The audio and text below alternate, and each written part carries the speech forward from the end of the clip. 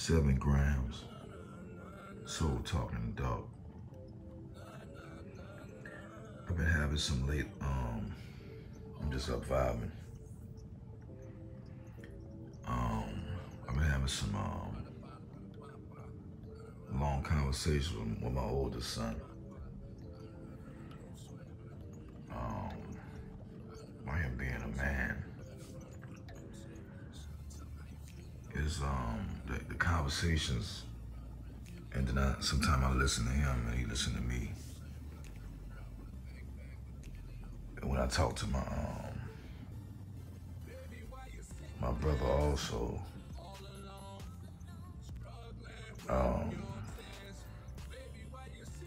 the conversations,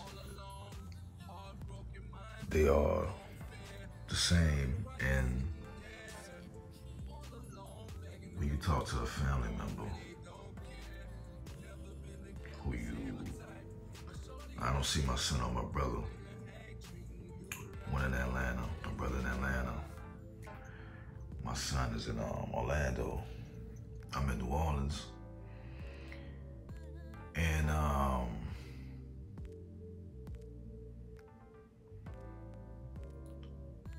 was kind of down by some people that I want to see. I don't see because of distance. And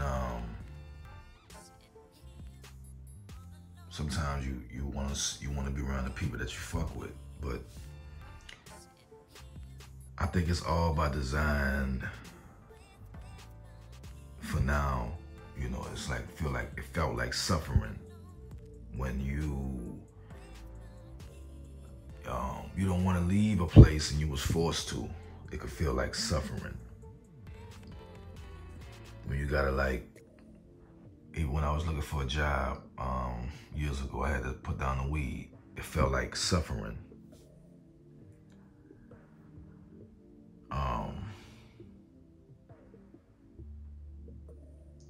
said, and I listened to Rod Hayes, and he talked about this shit supposed to be hard. And I said, damn, I was on the phone with my brother, and I remember I was waiting for my it was happened like a year ago. I was waiting for my apartment to open up. And I just spazzed down on the phone with him, like, not at him. I love him. I was releasing, like, I don't want to be testing no more of this shit. Got me going, you know, fuck this, my apartment ain't ready. I had to sleep in my car for like a few days. I stayed in a hotel and I was like, fuck, the weather was nice. I was living in Orlando, a nicer city than where I'm from. I got like a few days in the hotel, but like the last 2 nights or some shit I slept in, you know, I was like, fuck that, man. Because I was working so long, it made no sense to get in the hotel room, right? So I was just like going off about, you know, being tested. I don't want no more tests. Ancestors don't give me no more, you know, nobody don't, whoever the fuck it is, I just went off and he let me do it. And I appreciated that. I could have been I ain't had to be on the phone with him. I could have just spazzed out. Me knowing me, I would have did that anyway. But by me doing that in front of him, I felt like a bitch. And I told him, and I said, man, you know, damn, man, I sound like a bitch. Saying I don't want to be tested. And it pushed me. And I also explained to my son and him that I had to move back home. And New Orleans, I love New Orleans. It's just, you could outgrow places. And I outgrowed this place. But my mama got property. My auntie had passed. She got the house now.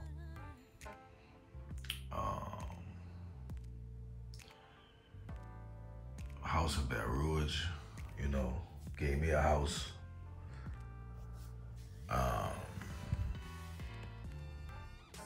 So I'm in a position where I was living easy in a big easy. to. I'm glad I moved away, and I moved away before, but out there I was working long hours. I was a manager for a big ass building,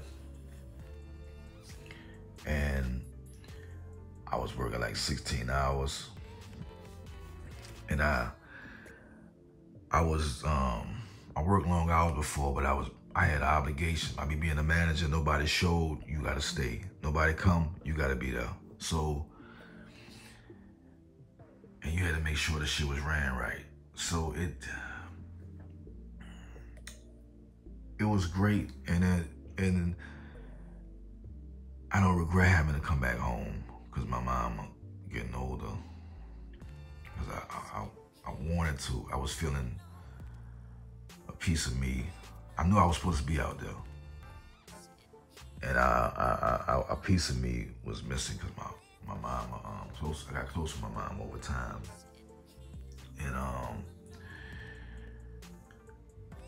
when I moved back home, I told my brother and my son, I ain't on my edge no more. I'm not living on my edge like Trap would say. And they both also let me express that. And then by somebody who was close to me stealing from me recently, not even a week ago, and all I did was help this brother. And some kind of way he got my phone and telling my mama I'm on drugs, all kind of shit, man. My mama looked at me, and you could tell somebody on drugs, but all he did was took who he was and told my mama this, because he stole from me. He stole my gun, a 9, and like $100-some,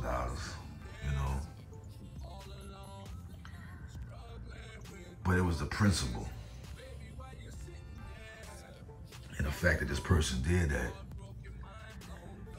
it didn't hurt me like it would have, but I knew we're in a different time right now. You gonna see the ugly shit right now. And I ain't spoke to my brother. I spoke to my son about this, told him what happened. And because my brother's birthday was on a night. And when he with his family, I leave him alone. Because I know that's important to him. I'm his family too, but that's his immediate, that's his wife and kids. And then, I got family, my mama downstairs, you know what I'm saying? Right now, my beautiful goddess. And she just turned 75. And the people that I got around me, great. I got rid of all I guess the guy who stole from me. I ain't gonna see no name, because I had to forgive him, because I wanted to kill him. Told him that. But I tripped on like, damn, man, all I did was help. I never really stole from nobody, bro, and like fucking over nobody. Even in my sickest moments. I said, this brother told my mama this shit. And I'm not tripping because this shit wasn't true. I said, mama, 6 years ago, yeah. 7 years ago, yeah. Babe, right now I'm sober. I'm not even smoking right now. Not even smoking my drug of choice with marijuana. So, I said, damn, a person would do that.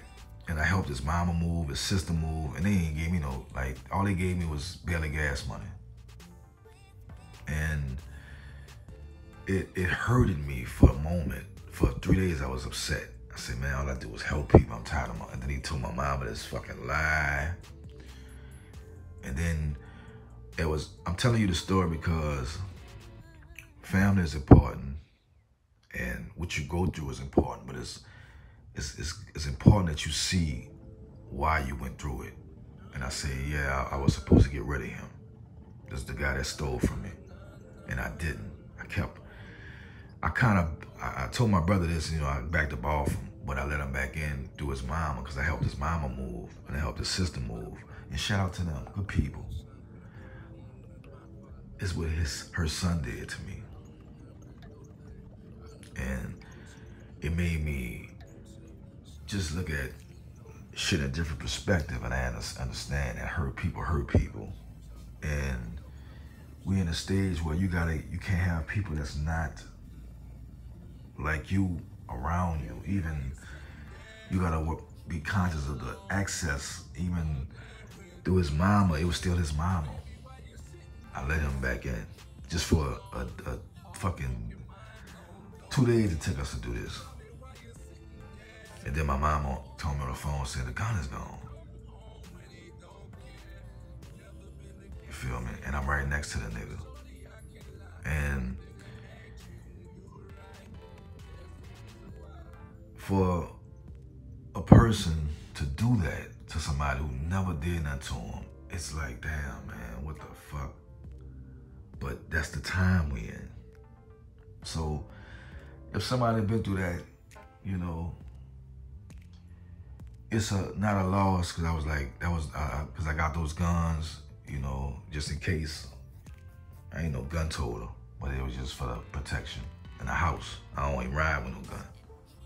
You guys, my brother, but he carry guns. He don't even carry that much no more, because once you step out into your purpose and you know who you are, of course, you know you can get it like anybody else, but it's like you have this savoir-faire about yourself where, man, a fuck nigga can't kill me. Even if he kill me, you know, shout out to Offset, you know, a God never died. And so if there's anybody that was hurt by a friend, you know, it's not a loss, it's a lesson. Because I took a little time to go through the process, and I knew that, but I had to really grasp that. Again, I had to go through the waters of the murky waters of understanding that. And I'm glad I came to the realization that hurt people just hurt people, and I already knew that, but you can't have holes. Like, you gotta watch, be more selective who you help. And shout out to my oldest boy. You know, I love my youngest son, but he just 13. I could talk to him, but some things I can't go, because he don't have like experiences like the other one do. And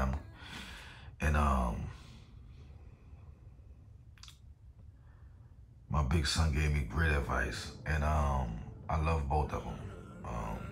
Shout out to my brother, shout out to my two sons. But my son Isaiah told me some great advice, and I appreciate him. And I value family over a lot of things. And we gotta understand that we are, you know, we're being pushed, and things not gonna be comfortable. And you gotta be uncomfortable. You gotta be comfortable being uncomfortable. And I told both of them that, my brother and my son. And you gotta expect that those moments will happen, and go through it more gracefully. So to all the real ones doing real work, all love to y'all. Don't follow nobody, follow yourself. I hate that when you subscribe to somebody, you gotta follow them. Like, it's all by design. You never go within, you never trust yourself.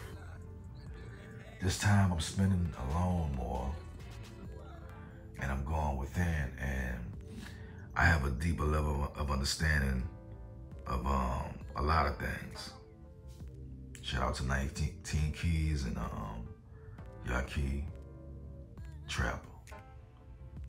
These guys are great people.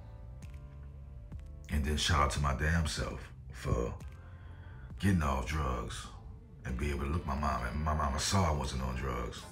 So shout out to my damn self for loving myself and treat myself better. Love yourself. That's very important. Whitney Houston is my favorite R&B singer of all time. She used to always say, "Can I be myself? Can I be me?" And I see a lot of similarities in her than in myself, you know.